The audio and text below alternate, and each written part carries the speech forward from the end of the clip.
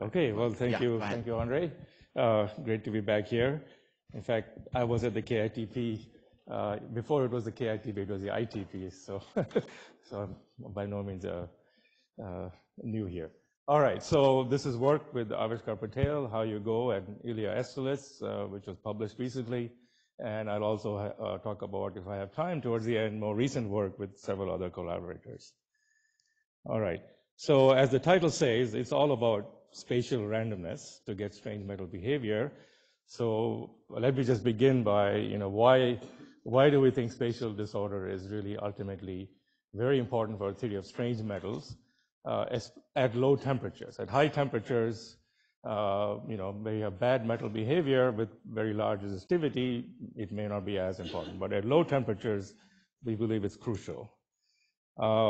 And really, being in Cone Hall, it's good to begin with Cone's theorem, which is really the fundamental thing that's behind this claim.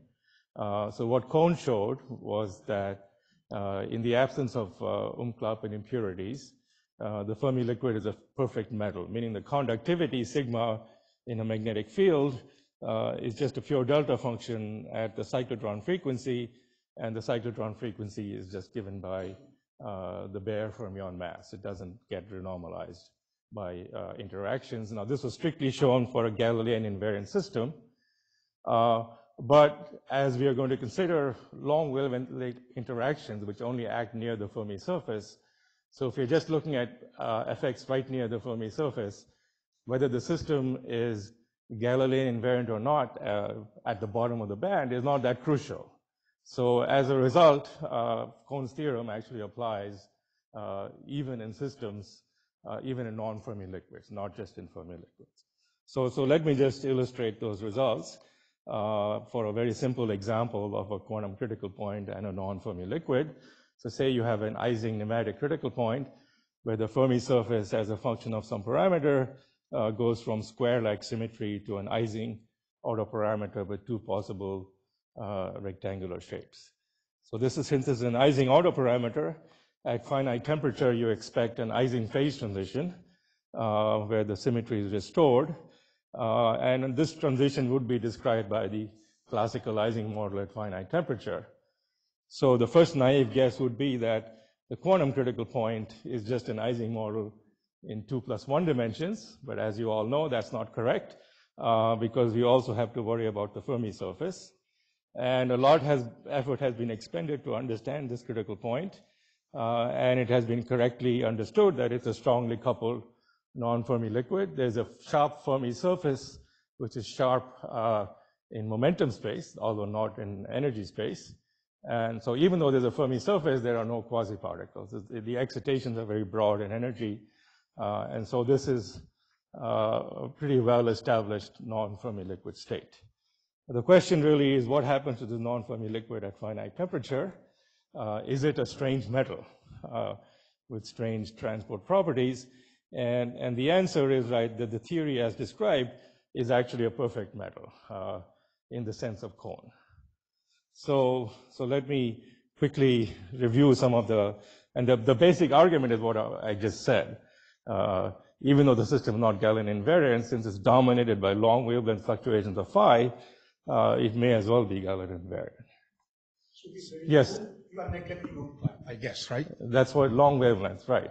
So all long wavelength phenomena only, okay. Right. Now, if you put in Umklapp, that leads to some non-critical renormalization of the electron mass, but doesn't give you any singular behavior. Or just the mass changes, that's it. That's it, pretty much, yeah. Okay, so here's the field theory we begin with. We have a Fermi surface with some interactions and various form factors I've neglected. So what we do is we decouple it into a scalar field phi, which has a Yukawa coupling to some appropriate fermion autoparameter. This is not the density. I'm just saving some space by not writing down form factors. Okay, so now you can study this theory and in some kind of Eliashberg-like self-consistent approach, where sigma is the fermion Green's function, self-energy, and pi is the boson self-energy. And this was in a slightly different problem. I think Patrick Lee was the first to point out that the self-energy goes as omega to the 2/3, whereas the density fluctuations are diffusive. with Landau damping, strong Landau damping. And so this gives you a non-Fermi liquid. So this, I believe, is essentially a correct answer. There may be small corrections to the exponents, and there's also superconductivity in this particular model at low temperature, but this is basically okay. But now, what about transport? Well, first, if you ask for the DC transport, the DC transport, the point here is that there's something called drag. That is, since the quasiparticles don't exist and the phonons, these scalar field phi is so strongly coupled to the Fermi surface, any momentum the fermions give to the bosons can come back to the fermions. And really, there's no distinction between the two. The whole system is just some strongly interacting system which has extreme drag. So in this sense, it's very different from electrons and phonons, because phonons are weakly coupled, and then phonons can lose because they're so weakly coupled, they have plenty of time to lose their momentum to impurities. But here, you're in an extreme strong coupling limit, and so basically the conductivity is infinite. But somewhat more surprisingly, but maybe not in retrospect, there's also a similar result for the optical conductivity. So here there was a claim that by looking at these graphs by these people, that there's an infrared omega to the minus 2/3 optical conductivity at 0 temperature with some constant C. Now, they identified all the correct graphs. They just didn't evaluate the number C. If they had bothered to evaluate the number C, they would have seen that it's actually 0. And in fact, this is just Cohn's theorem in action. This has also been done in the presence of a magnetic field in recent work by Hayu, and you find then that you just basically have the Cohn-like response in the absence of any impurities in this type of long wavelength field theory, with this scalar field becoming critical at the quantum critical point. Yes? You were talking about strong coupling versus weak coupling. Does this mean if you move away from the quantum critical fan, then it will no longer be a perfect metal? Well, it'll just become a Fermi-liquid. Right, then... it'll have various Fermi-liquid normalization, and Fermi-liquid is also a perfect metal, right, strictly speaking. Okay, yeah. Yeah.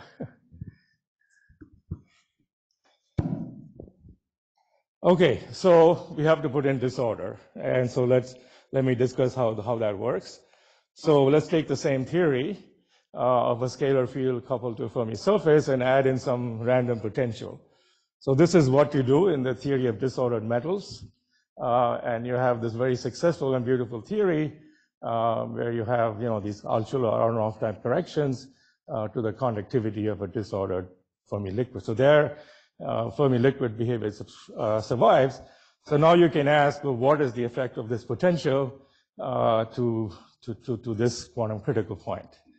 So basically, you put in this random potential, and then you go through the same analysis that I outlined, exactly the Eliashberg type equations that Patrick Lee had looked at. And what you find then, the self-energy of the fermions, instead of being omega to the 2/3, has two contributions. One is the usual Drude lifetime, which is independent of frequency, and the other is this marginal Fermi liquid correction. So this comes from the fact that the scalar propagator is diffusive at the quantum critical point, and you just put that in, and you get a marginal Fermi liquid behavior in the electron self-energy. And this is actually implicit in the famous paper of Halpern, Lee, and Reed, who were looking at a slightly different problem, but they did consider the fact that when you have impurities, the boson becomes diffusive and its consequences. All right, but now you can try to compute transport. So you go back and compute exactly the same diagrams, and you find that this cancellation, Cohn's cancellation, still kind of happens. There's a remnant of it. And so even though the self-energy is a marginal Fermi liquid, the conductivity is just like a Fermi liquid. It's got only the elastic scattering piece, and the self-energy doesn't feed into any transport properties, at least at this order of calculation, in this kind of self-consistent Slomazov-Larkin, Markey-Thompson type diagrams. Okay, so that's the conclusion. Fermi surface coupled to critical boson with no disorder is a non-Fermi liquid, but no strange metal transport. With potential disorder, you get a marginal Fermi liquid, in the self-energy anyway, but no strange metal transport. So what's the answer? The answer is interaction disorder. So let me motivate this, for example, by this experiment on the cuprates. This is STM, the so-called STM gap map. And we're all very familiar that the gap has a variance as large as the mean. And so there's very strong interactions at play here. Whether these are induced by impurities or self-induced is a separate question, but it's clear that they're there. Okay, so and what is the source of this interaction, of this disorder? Well, the one way to think about it, we are accustomed to putting in disorder in various, as a random potential, or in the hopping or on-site energies, as in the Anderson model. But now we have a strongly coupled system, and this disorder in the hopping will lead into disorder in the exchange interaction via this famous relation, J is d squared over U. So you really have to allow for disorder in J. And this is not something perturbation theory is going to give you, because you see this is non-perturbative U is in the denominator. So of course, if you could solve the problem exactly, we could just put in disorder in Tij and just solve it. But since we are only doing looking into an interaction perturbatively, we have to put it in ourselves by hand. There's some kind of, we're doing some RG, and the RG is generating disorder in Jij. Subir, could I make a quick comment? In the pure Anderson model, without an interaction, whether you put the disorder in the on-site energy or the hopping energy makes no difference. Exactly. Same result, exactly the same result. Yeah, sure. Okay. Sure. But here, because of exchange, this J, it will make a difference, is what you're saying. Well, I mean, ultimately, it doesn't. I mean, if you solve the problem exactly, you can put it anywhere and be done with it. But since we're going to solve it in this self-consistent low-order calculation, we really have to be more active and put it in just the right places to begin with. Okay, so we put in disorder in V. So let's put in disorder in J. So I'll add a small random J prime. And now it turns out, for various technical reasons, it's much nicer to just rescale phi and put the disorder in this term over here. So we just rescale phi, and so now your Yukawa coupling G has, in this case, a correction G prime, which is spatially random. So there's two sources of disorder in blue, the V and the G prime, and we just take them to be Gaussian random fields, which are delta correlated in space. Okay, so now you've just turned the same crank on this simple theory, and what do you get? Well, you get everything you want, really. So first of all, just as you had with random V, you get marginal Fermi-liquid behavior in the electron self-energy. There's two contributions to the marginal Fermi-liquid self-energy. There's the d squared over v squared we had before, and there's also a g prime squared. All the coefficients have put equal to 1. That's just for purposes of this talk. All right. However, when you compute the conductivity, so you get a very nice set of results. So the Green's function, as I told you, has an inelastic scattering rate, comes from both G and G prime. G is the spatially uniform, G prime is the spatially random component. But when you look at the property, as it, say, feeds into the conductivity, well, this is the usual Drude term, V squared, but the G prime now gives you a mod omega at 0 temperature and something that's linear in temperature at finite temperature. And correspondingly, in the optical mass, there's a logarithmic frequency dependence. Okay, so that's really it. You just calculate in this theory with a random G prime. The G cancels out in the transport, but the G prime doesn't. And to, perturbatively, this is really, you can see this explicitly, and that's what's in the recent paper that I mentioned at the beginning of my talk. All right, so, I'm doing well. Okay, I have plenty of time. So let me summarize all the observable properties that we get. At this point, these are qualitative behaviors which are largely consistent with observations, it seems. we have to make it more quantitative. We haven't done that, so let's see, that will be the real test. I mean, of course, the biggest question at this point is what is the magnitude of G prime, and can you find a way to compute it? We're thinking about it, but I don't really have a good way to do it at this point. So for now, we just treat G prime as some phenomenological parameter. So the resistivity has a residual resistivity given by V squared, and a linear and T term that's given by G prime squared.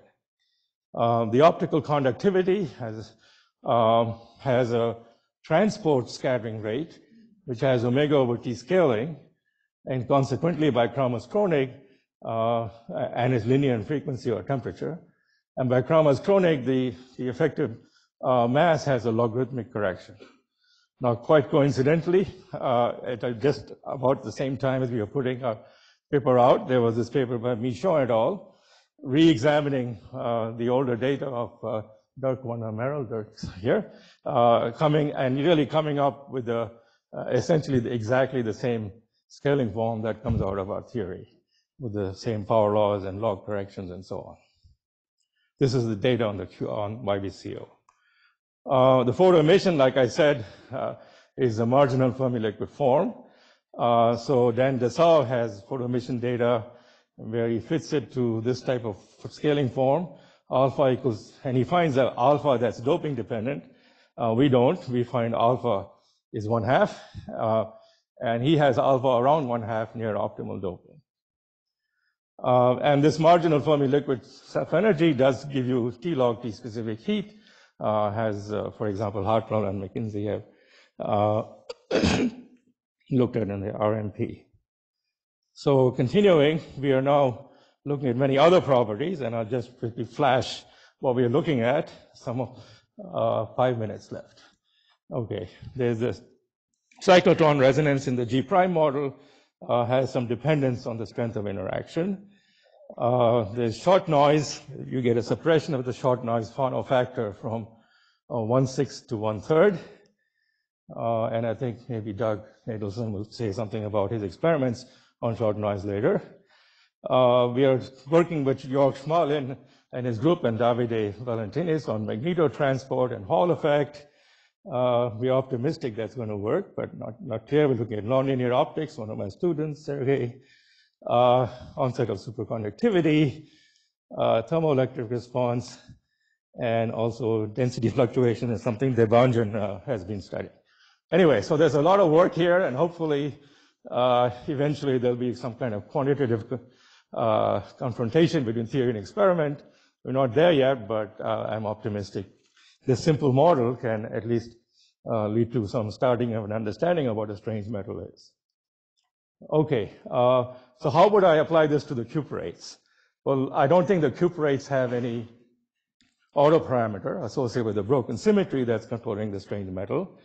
Instead, what I believe in the cuprates is that there is a strange metal between a pseudo-gap metal state, which has a sort of a violation of the Luttinger theorem and therefore spin liquid behavior to an ordinary Fermi metal. And you can describe this transition using a slave boson type theory, where the slave boson phi, or a Higgs boson more probably in this case, plays the role of the little phi that I was talking about. So everything I said in the random case goes over also to this kind of Fermi volume changing transition, which doesn't have any symmetry rate. Okay, time. All right.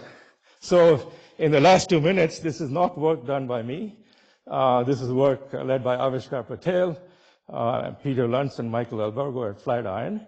So they're taking this simple model that I just wrote down, and everything I've said is based upon some kind of large N Eliashberg SY-KTP analysis of this model. So really have to ask, how accurate is that? We don't know. So one way you can test this is do quantum Monte Carlo.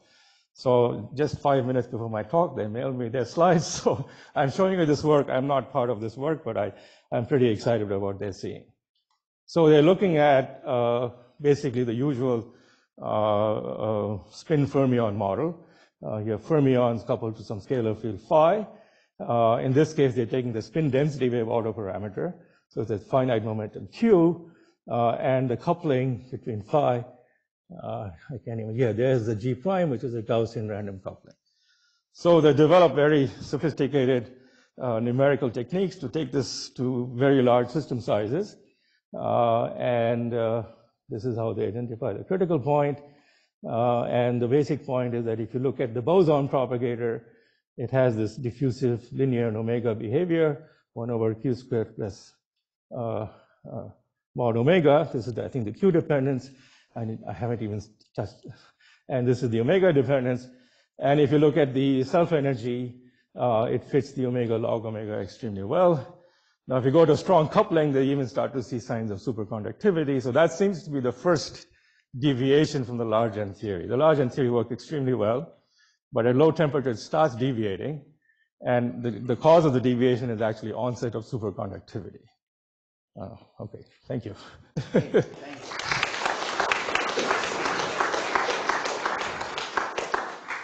So, questions?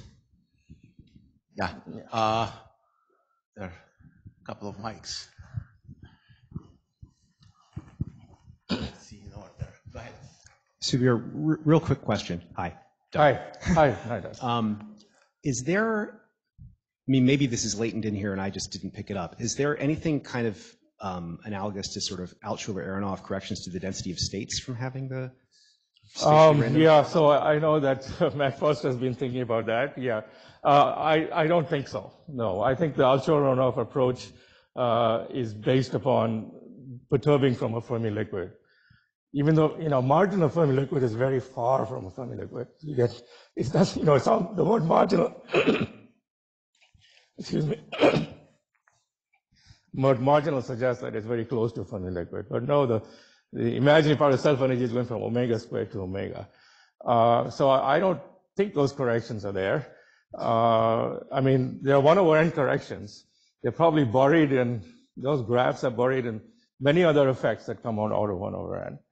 And in your colleagues' results, they do a somewhat different approach. They actually get a divergent correction, which diverges at 1 over temperature from the leading order result when they include those graphs. And the divergent correction tells you that you have to resum the perturbations. You're not doing it in the right way. Sorry, he should be here to defend himself, but okay, since you asked, that's my opinion. Can I continue on the same line? Go ahead. So about same Altshuler-Aronoff technique. Yes. So there is a ballistic limit of this, which is known as Zala Обнаруженный aligner. Okay. And what you have, you start with the Fermi-liquid, the simplest one, let's say just Hubbard interaction. You add short-range impurities, and you cross diagrams. Okay. Once you cross, lines. Once you cross the wavy lines and dashed lines, you get a marginal Fermi-liquid. And you have linear NT of resistivity, and you have 1 over T Hall effect. How is it different from what you have in your potential disorder part of the model? Sorry, you take the clean limit, you're looking at... We take a clean limit, yes, but we now cross impurity lines and wavy lines. And right, the wavy line is just Hubbard. Right. You get marginal Fermi-liquid. But there the temperature has to be much bigger than... 1 over tau. 1 over tau. Yeah, so here definitely temperature is much lower than that. We are down to 0 temperature. Right. Then you go to the diffusive limit and you still get the marginal Fermi-liquid. Okay. But I mean... so I just wanted to see the correspondence between your, let's say, T in the resistivity and T in the resistivity. I mean, for us, you're required to have this massless scalar associated either with a topological phase transition or a symmetry breaking transition. Okay. So if you move away from the quantum critical point, you wouldn't get T. No, you wouldn't. Thank you. Do you have ideas about why T linear resistivity persists above the Fermi temperature? Sorry? Do you have ideas about why? I'm here. Okay. Yeah, so that's the bad metal regime. There's many other ideas on that. You can take various DMFT theories. You have even SYK lattice models that give you unity resistivity at higher temperatures. I think the mystery is why the slope doesn't change very much. Yeah, so I know Avishka has been thinking about that. I don't have a good answer to that question. Is there any way of getting around alpha equals 1/2 in your theory? Not in this theory, no. Okay, so there's a Mott insulator sitting around there. What role does the proximity to Mottness play in your theory? Okay, so great. So in the theory I presented in the first part, which was the Ising nematic transition, it plays no role. But in this theory that I believe applies to the cuprates, this FL star state, the pseudo-gap state, and the spin liquid is very much a remnant of the Mott insulator. So this is metal has nothing to do with that. Sorry, let me finish. So we have worked out a theory for this phase transition. I didn't present it to you. When you do a theory of this transition from FL star to FL, everything I told you for the other transition applies in the disordered case. It's essentially universal. All the details don't matter. Whether it's a symmetry breaking transition at Q equals 0, a symmetry breaking transition at finite Q, like the spin density wave, or this kind of proximity to Mott insulator transition, they have the same behavior as far as all the corrections I talked about. Okay, so you have a question now? A number of questions. From that side. Okay. Yeah, so I had a question about also the FL to FL star transition. Yeah. So there usually, if I think about the Kondo breakdown picture, yes, you have a conduction Fermi surface and you have a spin-on Fermi surface. Yeah. But these Fermi surfaces, when they don't match in shape, then the scattering that you need to, the boson scattering that you need to mediate between scattering would need to be a large momentum. So in that case, would the theory still apply, or does it only apply to the case of matching Fermi surfaces? This is the best question so far. Okay, good. So, yes. So the point is that, first of all, in this case, it's not quite a Kondo lattice, it's a single band model. But there is what we call a ghost Fermi surface. So there is analog of a spin-on Fermi surface. And in the clean limit, they would have to match to have some singular behavior in the electron transport. But in the presence of disorder, there's no such requirement. Once G prime, the coupling between the boson and the fermion becomes spatially random, then as long as it's random enough to make the Fermi surface fuzzy, it doesn't matter. So in fact, in this case, in this quantum Monte Carlo, this is a theory that has hotspots in the clean limit. But once you make G prime random, its behavior is indistinguishable from a theory without hotspots. It doesn't matter. So the randomness really is the key that helps make this so universal. It doesn't, all of these things that are so important for the clean limit don't make a difference. Can I ask a follow-up, or is there too many other hands? Okay, so Subir, just making sure, this is all when there is a quantum critical point, and you know there is a quantum critical point, right? Well, I mean, there could be, like for example, in the cuprates, I'm not saying there's a quantum critical point. There is an underlying critical point, which in this case is hidden by superconductivity. It could be, it could be even just kind of metastable. But yes, in our theory, in our minds, there's a quantum critical point. I just wanted to make sure, that's what I thought. So, Subir, beautiful talk. Sorry? I have a beautiful talk. Thank you. I have a question about the fact that your linear resistivity has a coefficient that depends very sensitively on disorder. Yes. Whereas phenomenologically, that seems absolutely not to be the case. Okay. And well, we can discuss so yes, we can discuss. So I'll say I have two answers to that. One, there's plenty of experiments where it is the case. It just depends. I mean, we have references. There's some experiment by Alul where it's not the case, but there's many others where it is the case that the slope changes when you change the degree of disorder. So my guess is it has to do with long wavelength versus short wavelength disorder. The short wavelength disorder is probably important for the residual resistivity, whereas the long wavelength is more responsive for the slope. The other answer is that if you look at these STM data, which look very disordered, this disorder is much stronger than the impurities. They know exactly where the impurities are, and that can't explain the disorder they see. So it may well be that there's some self-generation of disorder, that every system, at low temperatures, whatever impurities they are, they pin some kind of glassy state. And so in that sense, the disorder is kind of self-generated. Okay, that's a guess, but that's where... We can discuss. Yes. So on a similar topic, Yes. so it seems very natural to have an interaction that's random. Yes. But one would have to have an interaction that's random, and in appropriate dimensionless units, this randomness in the interaction be larger than the one that's the potential scattering. That's to some extent what's surprising. In our large N theory. Now, of course, one will generate the other in a complete theory, Correct. which we don't have. Yeah, but even microscopically or chemically, if you want so, do you have an intuition why the potential scattering of that randomness is comparatively weak if I look at the mean free paths at very low temperatures in YBCO? Well, yeah, good question. I think I would say the same thing I said to Mohit. I don't think any more interesting Mohit is to say. It may be that the point-like impurities which dominate the V term are really quite weak. But this kind of more longer wavelength nanoscale self-generated disorder is what's determining G prime. There are two questions in Zoom from Chandra. I will try to formulate them in a short way. So the first one is, you have a large Fermi surface. Why don't you have clubs? Because the interactions are all long wavelengths. That's what I thought. And second one, how do you get D-wave superconductivity if your normal state self-energy is independent of the momentum? Okay, so so there's a G and a G prime. So if you look at the effects of G more carefully, that can give you D wave. The G prime doesn't. D prime also induces superconductivity, but as long as it's spin singlet, it doesn't care. But the G will care. Depends on the shape of the Fermi surface, and we'll select G over anything else. So my question is a little bit related to what Chandra was asking, and that's about Umklapp and how interactions can appear in the mass as far as the transport is concerned. Yes. And so, and Shankar also had asked this.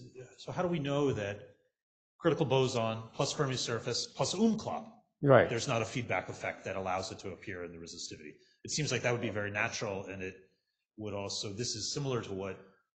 Well, yeah, so there have been various proposals on the effects of Umklapp. They all seem to require some kind of fine-tuning, where the Umklapp has to be really acting at small momenta.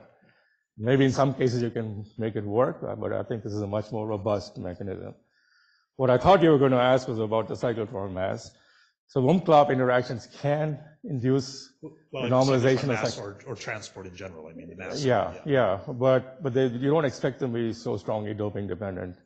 Umklapp is basically short wavelength interactions, which are not singular. They're just the same everywhere. So as long as it won't give any singular temperature or doping dependence.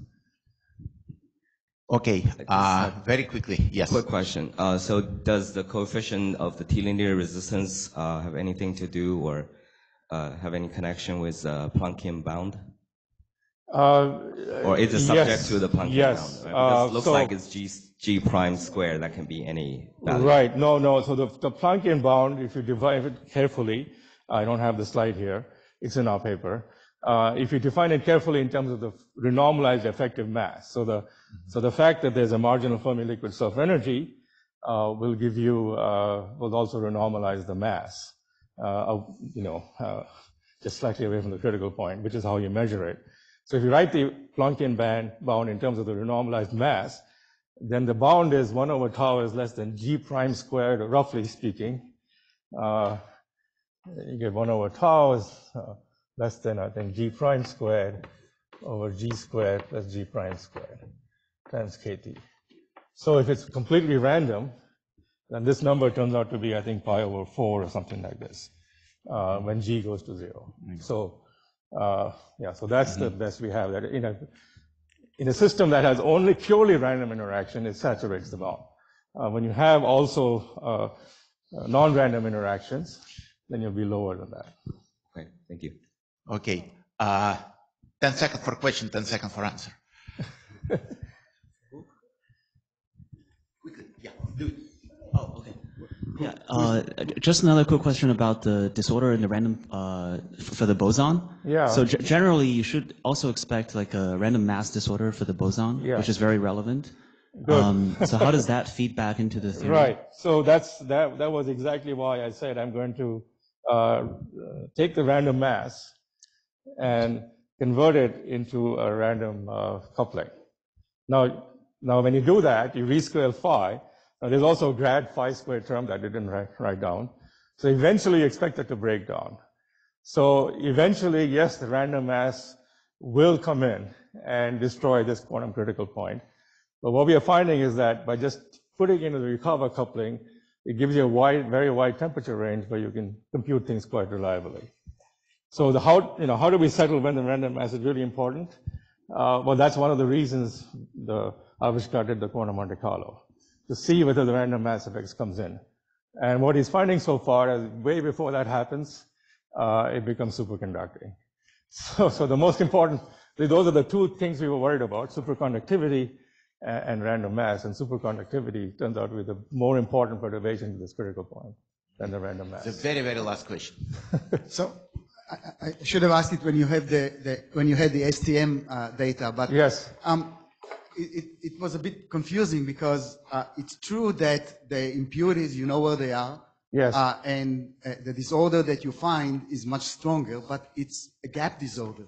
Yeah. And so I'm just interpreting that. And a superconducting state, especially with a short coherence length, is going to magnify the disorder anyway. You are going to get mesoscopic fluctuations, and you're going to get very, very strong disorder, gap disorder. So what I'm saying is that I'm interpreting the gap disorder as due to disorder in the interaction rather than the density of states.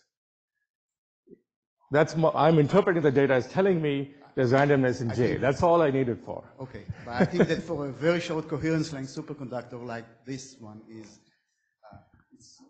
it's been magnified, but it's there. I mean, I'm just saying we have to include randomness in J, and this is some evidence that there's random J. Okay. It was a great discussion. Thank you very much. Thanks.